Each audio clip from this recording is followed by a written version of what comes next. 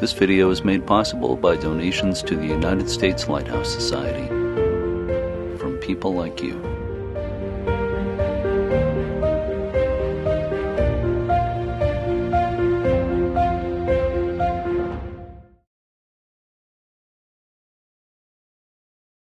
Hi, I'm Ralph Krugler with the United States Lighthouse Society. Joining me today is Sarah Jones, the Executive Director of the Tybee Island Historical Society. And of course, Tybee Lighthouse falls under that. Hello, how are you today? Good. How are you? Doing great, thank you. Now, the reason I have you on is recently you posted that Tybee is going to be getting a new paint job, and which is one of the common questions that everybody who works at or volunteers at a lighthouse gets is, how often do you repaint your lighthouse? So first question for you is, how often does your lighthouse get repainted, and is it just receive touch-ups, or is it always a full process?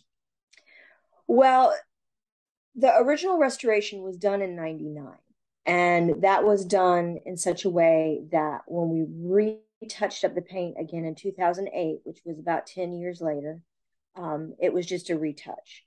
And then in 2014, we repainted it, and we had to do a little bit more than a retouch. And coming up in 2024, it's going to be quite a bit of work on the stucco.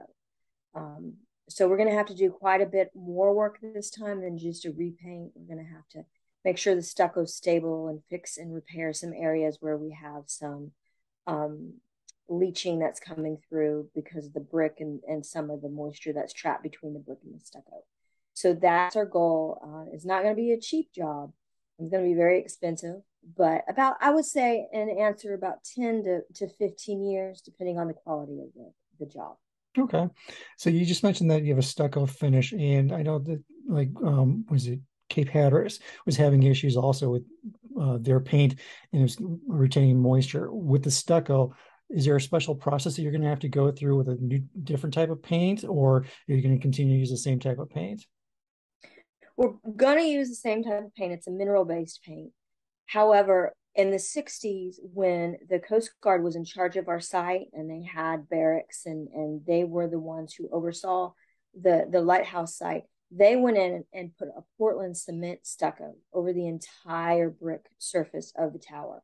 And that stucco is not the best. It doesn't work well with brick, and it's creating some issues. So what we're going to do is we're going to sound the tower, which is what we're doing right now. We currently have scaffolding around. They're sounding the tower, they're assessing the tower, and they're going to repair some stucco that's an immediate need. And then in 2024, they're going to come back in all those places that they sounded. They're going to remove that Portland cement, and they're going to go back with a lime-based stucco that will allow for a moisture to move freely between the brick and the stucco and not get trapped between the two. Wow. Do you have any idea how much of the Portland has to be removed? I do not. They're sounding it this month and into next month. That's what they're going to determine to get us a hard estimate. They're anticipating right now the cost of the paint in 2024. That job is going to be between 850 and a million. Wow. Yeah, it's not cheap to paint a lighthouse. No, it's It's sure. it's it's up there. When we just did a straight repaint with minor repairs to the stucco in 2014, that was a $500,000 job. So it's not. Lighthouses are expensive. Yes, they are very Which is expensive to keep why going. donations matter so much. So, are you able to keep the site up and running during all these processes, or do you have to actually shut down the tower or the entire grounds for any of it? We are this project, yes, this project we're able to keep the tower up and running so far. There might be an odd day here or there where they might have to close the catwalk, and if they do that, we'll post it on our social media, so of course visitors will know ahead of time before they get here. But the whole site will be open during the process, and the tower will be intermittently closed this time. Next time, however, for the repainting, it will have to be completely closed. And my guess is that that's depending on the amount of stucco they find, it's going to be between a 6 and an 8 week process. Okay, so the last question for you is, if people want to help, they hear how much this is going to cost, how can people help out with this process?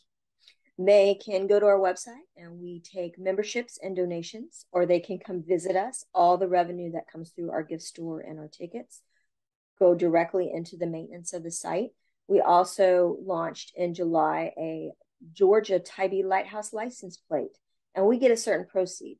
There's certain proceeds from that. We get $10 off each plate. So if they live in the state of Georgia and they would like to drive around with Tybee Lighthouse on the back of their car, I highly encourage that, because that will be a continuous. Every year they renew that, we get more money. So it's a good thing. So those are some of the more basic ways they can help. That's fantastic. So last question for you is, do you have any questions or anything else that you want to add to this? No, just taking the time to talk to me and share this information with everybody is wonderful. I appreciate you thinking of us. Thank you very much for doing this. I really appreciate it. Okay. All right. Take care. Take care. Bye. Okay.